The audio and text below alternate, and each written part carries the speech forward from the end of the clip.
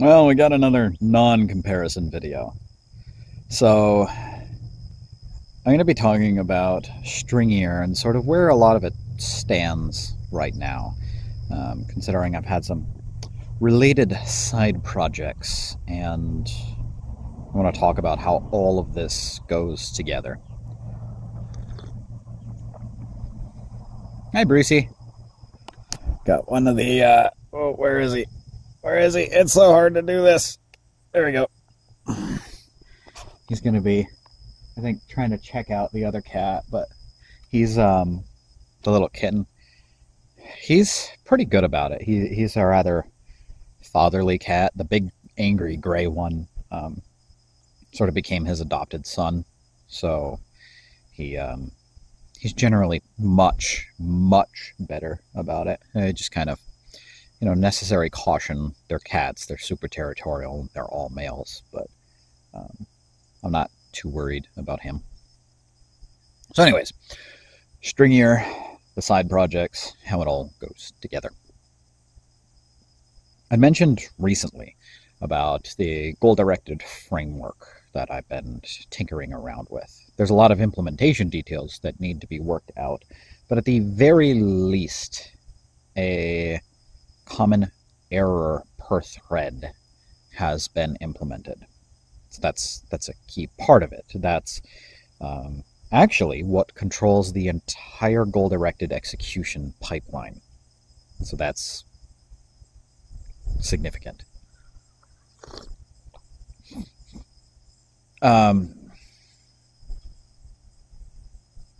That, together with another very small project called the Defender, which is, for the most part, a guard clause library. Very simple stuff.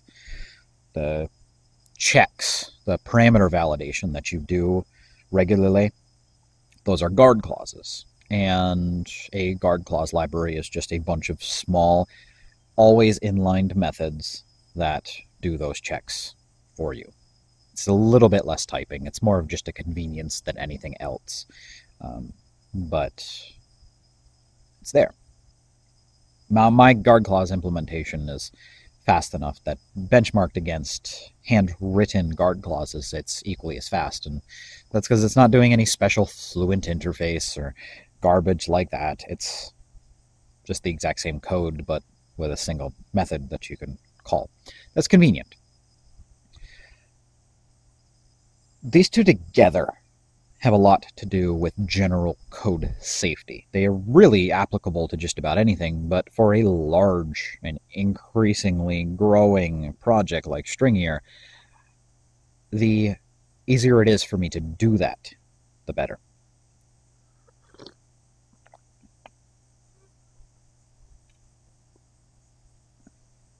Just checking them out.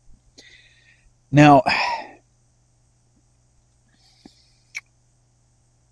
Stringier. I was originally thinking that certain advanced types that it adds in, like glyph, should be sitting on top of the others, that they should add extensions relevant to the others. I no longer feel that that's the case. There's now two types that I've added in, the glyph itself and a rune backport. And there's a few others I have planned.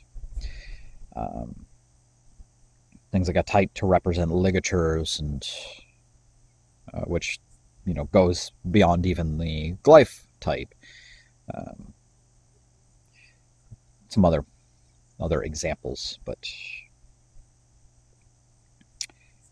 I'm gonna go through and make sure all of these extend exactly what they're supposed to within each library. And when they do extensions, does that mean they have to depend on every single part of the library, or do I do extensions per library? And that it's just,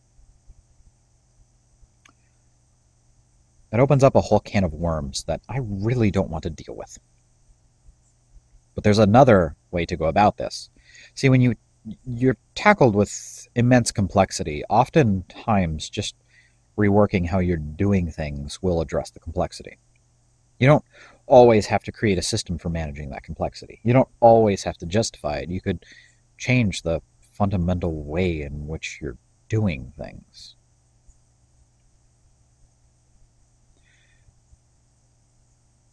One such way that I have, after having gone through quite a lot, I feel that this is the ideal way for addressing things in my situation,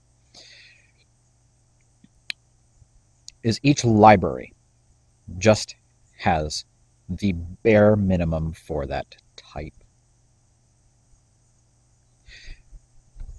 This makes a lot of sense with the rune backport. There's nothing else to add regarding the backport itself.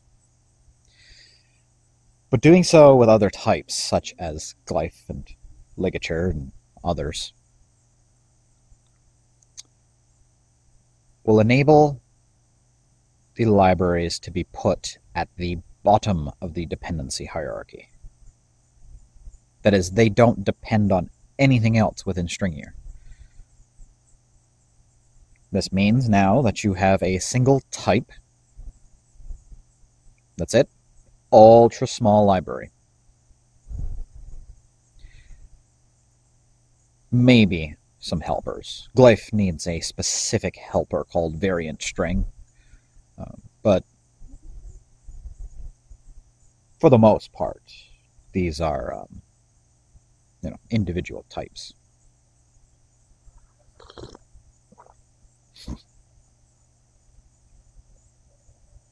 The main libraries meant for consumption can then depend on these individual types. Add in the extensions as relevant for those types. And in this instance, they actually wouldn't even be extensions. They'd just be the methods declared right along with everything else, which then helps make sure that you're actually implementing them all of them, because that's been a repeated problem dealing with so many different things. How do you make sure that everything is implemented and has feature parity with each other? Well, that helps when you're forced to see them all right next to each other. Makes it pretty easy to tell when you've forgotten something, right?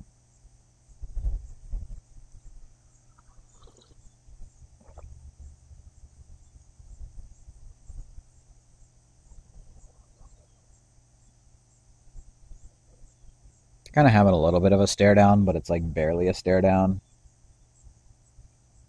to the point that one of them's cleaning himself and the other one just kind of like smelling around the room in general,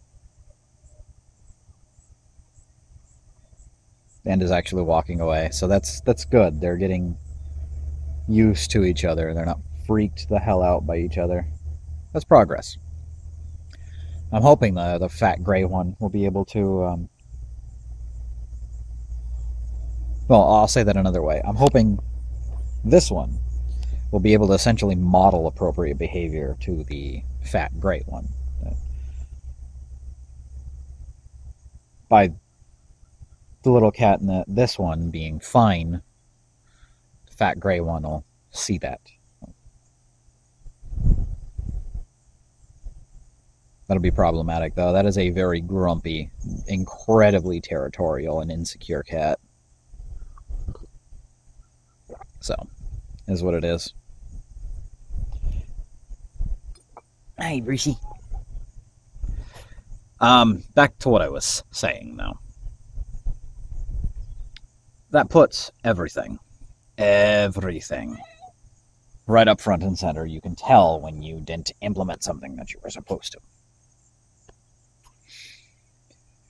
This inversion happens to also work well as far as the amount of stuff you include goes. See, the overwhelming majority of the code as far as this stuff goes is the method, not the type declaration. So, adding in additional methods for glyph, which actually wind up being super simple because glyph internally is a string.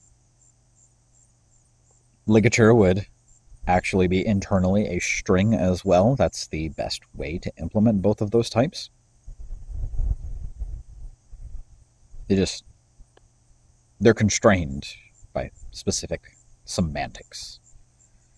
But for performance reasons, that's actually the best way to implement those types. It's kind of funny. But because they are internally strings,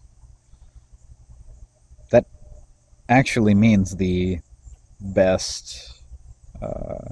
You can. I don't want to say best. That actually means that you can immensely share code between everything by just using the method you already have for string. You just wrap it back up in another glyph after having converted it. Because it's already a string, that means there's no additional allocation during this process. And because the types themselves are structs, there's no additional heap allocation. The discard is remarkably lightweight. That works out to me. So that explains how I'm reorganizing the whole dependencies within Stringier. There's another factor, however. That is, nope, you're not going in there at all.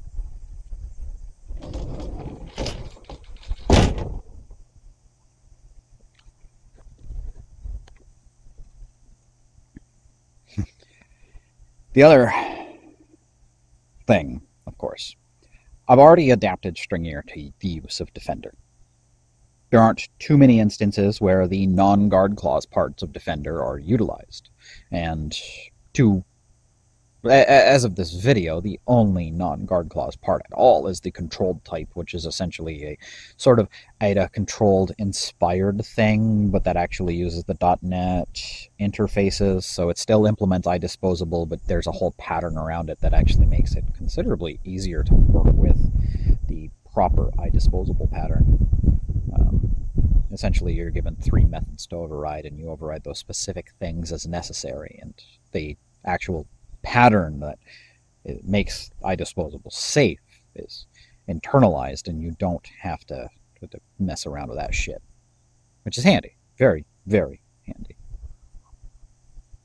Also makes it really quick to implement the actual pattern, but the guard clauses have all been used extensively throughout Stringier at this point.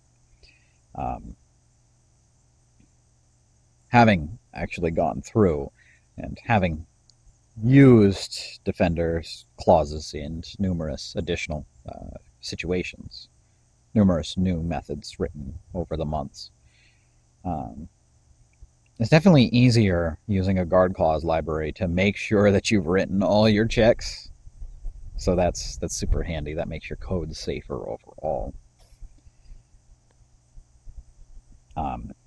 Eventually, I'd like to add more stuff to Defender. Certain analyzers and whatnot enforce certain useful behaviors, but it's a later project, and some of those won't apply to Stringier at all.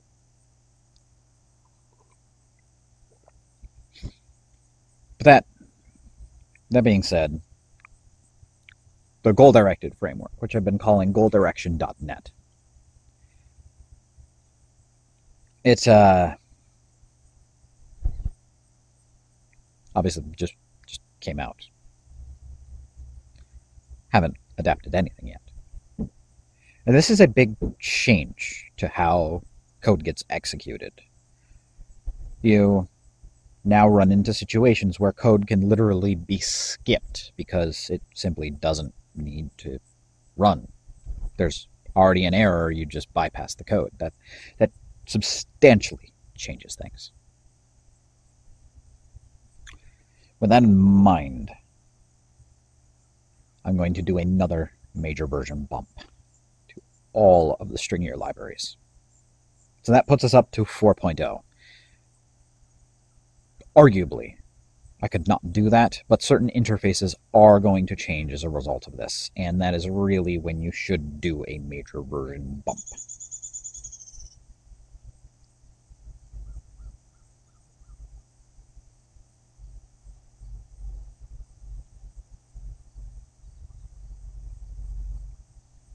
Sorry, I'm not sure entirely what my cat was doing, but the fluffy brown black one looked like he was having a seizure, but as it turns out, he was just sort of like shaking something off of him. So he doesn't have seizures normally, so it was a little like, what the fuck is going on? But no, he's fine.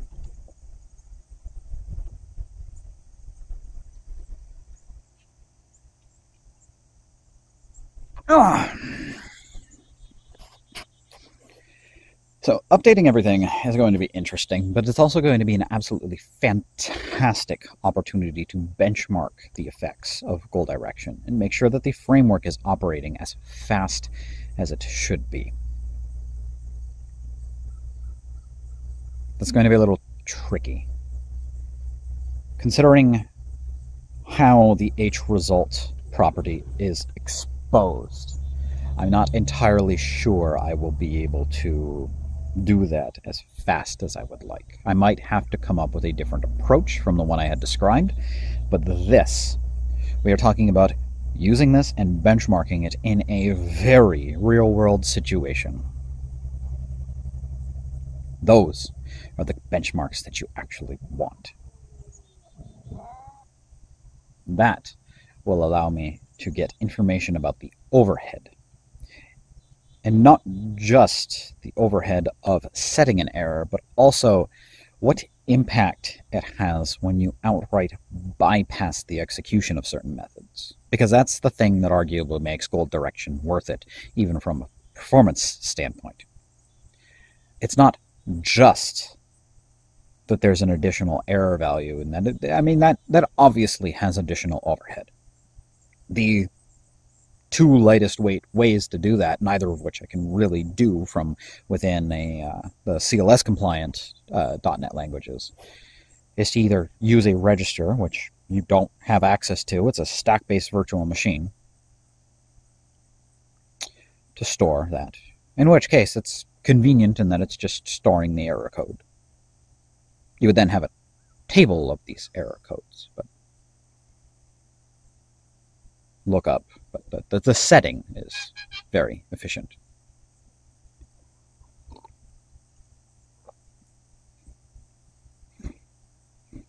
Similarly, you've got returning a additional value. Procedures return 1, write them, use them exactly as if they don't return any. Functions return 2, write them, use them exactly as they only return 1. The error being returned implicitly. That approach does work with stack-based virtual machines, and were I not wanting any compatibility between the existing CLS compliant languages, well, I could go that route, but that wouldn't allow Stringier to be written that way. I'd have to go through and rewrite Stringier, and technically Langley wouldn't even work. I'd have to write Langley, have everything written with Langley to utilize Stringier as it is before, well, currently, use Langley to write a full general-purpose goal-directed language, and then use that to rewrite Stringier, which then requires rewriting Langley in that language as well, and rewriting the entirety of Stringier in that language, and that's just holy fuck no. No. It's obviously immensely better to work out some kind of common shared goal-directed framework.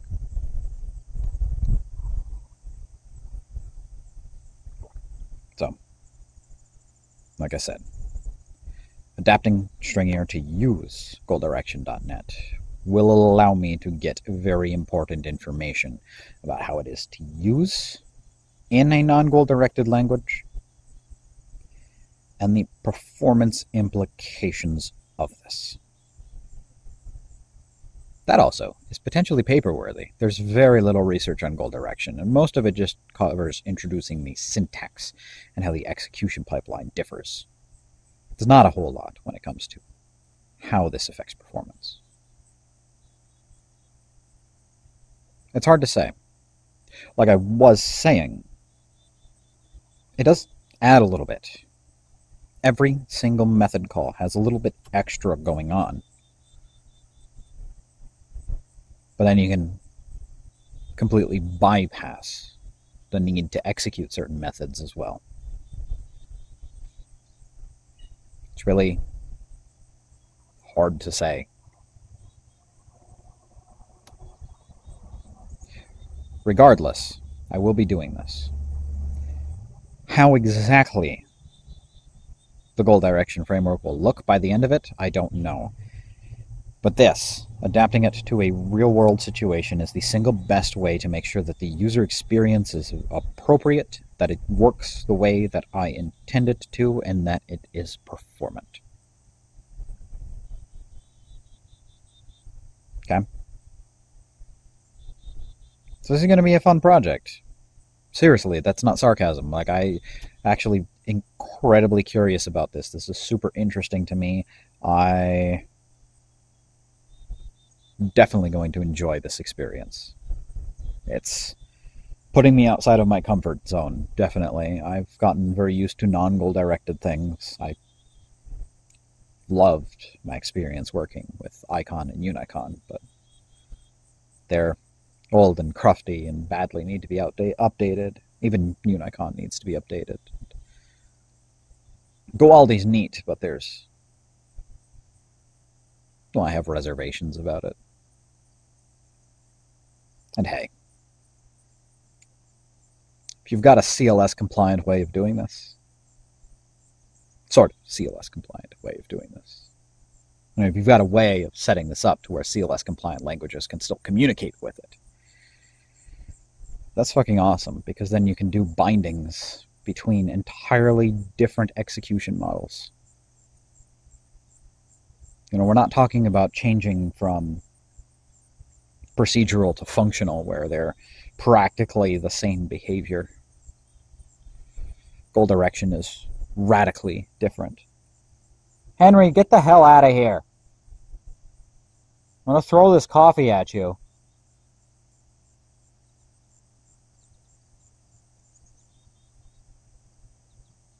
Oh boy. Yep, I'm probably throwing the coffee at him.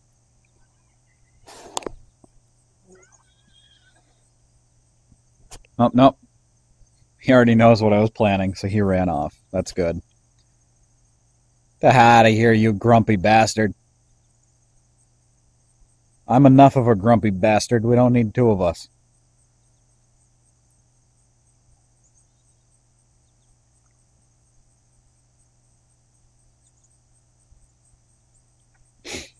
This is good, too. Good experience. He's got to gradually learn to be able to stand his own, how to address these kinds of issues. See, I don't know how long he was on his own. It was definitely a while, but...